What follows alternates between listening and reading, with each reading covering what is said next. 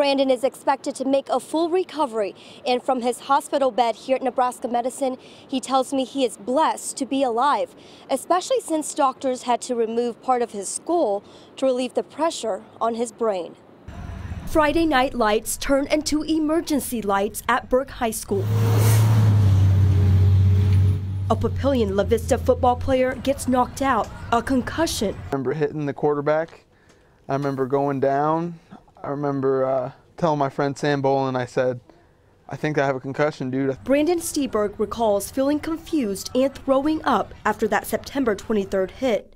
Dad, Brandon Sr., rushed from the stands to the field. By the time I got down there, he was already unconscious.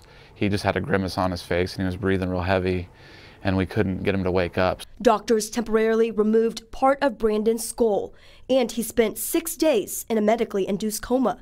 I was really out. They told me that I'm really fortunate to be alive today. And grateful for support and visitors at the hospital. The senior especially touched when teammates carried his jersey onto the field during Friday's homecoming game. It made me cry. It made me cry every single time I saw it.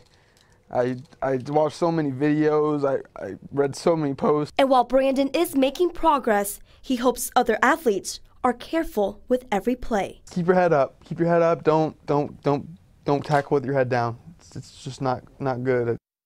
Brandon had a CT scan today, and depending on the results of that, he could have another surgery as early as this week to put back that part of the skull that was removed. Now, his right eye also has severe nerve damage that could take up to a year to fully recover.